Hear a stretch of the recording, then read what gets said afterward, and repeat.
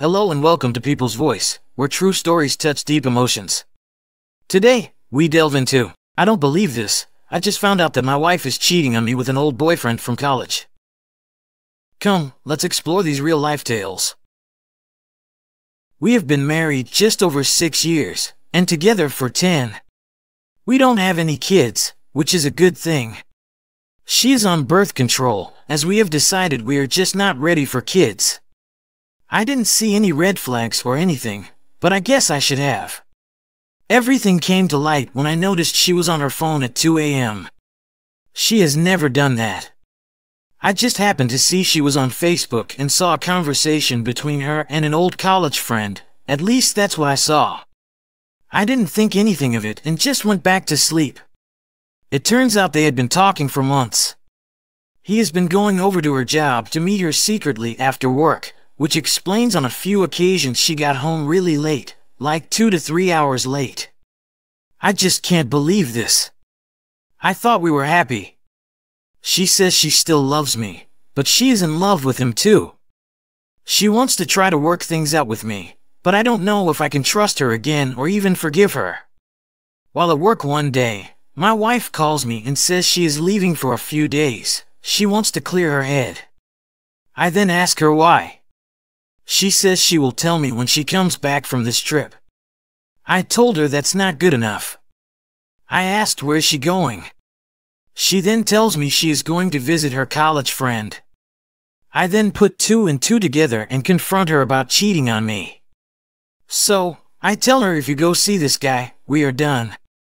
She then starts crying and says she is sorry and that she loves me, but she needs to do this for her.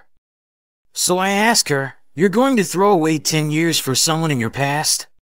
She then says she doesn't know and hangs up the phone on me. I was so mad. I couldn't think straight, so I just went home early from work. It's been a few days now, and she has not returned my calls or texts. I have since told my family and friends about what happened, and they are all supportive and say I deserve better.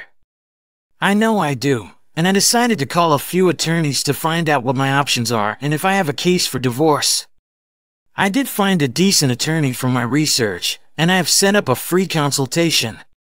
I still don't know where my wife is. I don't have an address or anything. So, I reach out to one of her friends and ask if she knows where she is. She then tells me my wife has left the state and is now in another country. I said, what? She went to another country? I then asked her where.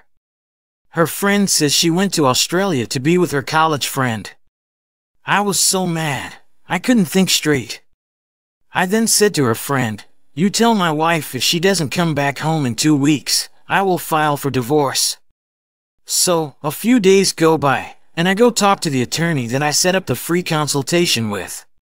I flat out told him that I found out that my wife went to Australia to be with another man and I want a divorce. He says, okay, let's get started on this. We will need to file for an at-fault divorce based on adultery. I said, that's fine, whatever needs to be done. So, the attorney says he will start working on the paperwork and should have everything ready to go in a few weeks. I then ask him, what about my wife? She is in another country. He says, don't worry about that. We will serve her the papers through the court system there. So, after my meeting with the attorney, I called my parents and told them I have filed for divorce. They were heartbroken but understood.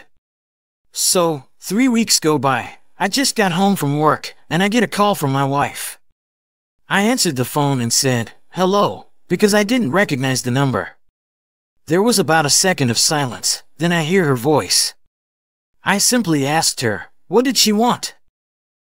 She then proceeds to tell me that she wants to come home and try to work things out, and then she drops a bombshell on me. She says she is pregnant. I was in complete shock. I then asked her, how could this be? We haven't been intimate in months. She then says that the baby is not mine, it's her old college boyfriend's baby. I then said to her, so, you are having his baby, and you want to come back home to me? I told her we are divorcing. What you did to me was cold and calculating. You had an affair, got pregnant by another man, and then you had the nerve to run off to another country. I told her I want nothing to do with her, and that she needs to stay over there with her child's father. I then hung up the phone on her. After that phone call, I was angry and heartbroken at the same time, but that is what I had to do. I contacted the attorney again and told him that my wife wants to come back home, and he said that was fine. He said he would update the divorce paperwork accordingly and get everything filed as soon as possible. 1 week later, I got a call from the attorney, and he said that my wife was served with divorce papers. She had 30 days to respond to them. A week goes by. I am at home. It's about 8 p.m. There is a knock at the door. I get up to go answer it, and it's my wife. She looks a mess. She is crying and she has a suitcase with her. I simply said to her, "What are you doing here? You're supposed to be in Australia." She then says, "Can I come in?" I told her no, you need to leave and go back to where you came from. She then says, "Please, can we talk?" I said, "There is nothing to talk about. You made your choice when you had an affair and got pregnant by another man." I told her, "You can get your things and leave." As she walked in, I noticed her best friend was in the car waiting. She then says, "I am sorry, please forgive me." I said to her, "It is too late for that now. You have ruined our marriage. You need to get your things and leave, and don't come back. You received the divorce papers, it's done." She then says, "Please don't do this. I love you." I again said to her, "No, there is nothing to talk about. Get your things and go back to Australia." She starts bawling even harder now. She gets up and hugs me, and tries kissing me. I pushed her away and said, "Don't touch me." She then says she will leave, but first, she needs to go to the restroom. I told her, "Fine, but hurry up." So, she goes into the restroom, and I hear her talking on the phone. I couldn't make out what she was saying, but I knew she was talking to her best friend.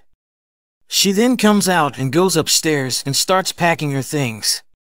I hear her crying the whole time she is packing. After about an hour, she comes downstairs with 2 suitcases in her purse.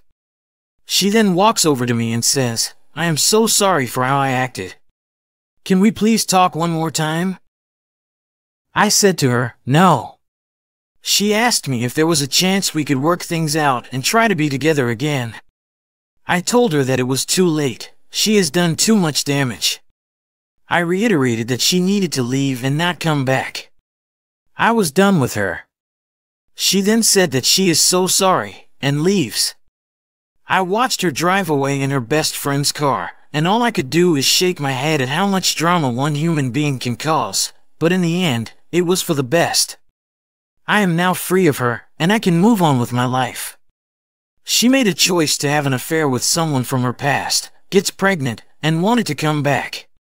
I have never done anything like this, shared my business with strangers, but thank you to everyone who gave me advice and told me to keep calm, and a clear head, and do things right. I don't know that I will be back to talk about the divorce, but as you have read, it's moving right along, and I should be free soon. If you love this story, and crave more tales of love, betrayal, and healing, don't forget to subscribe for more from Cheating Stories.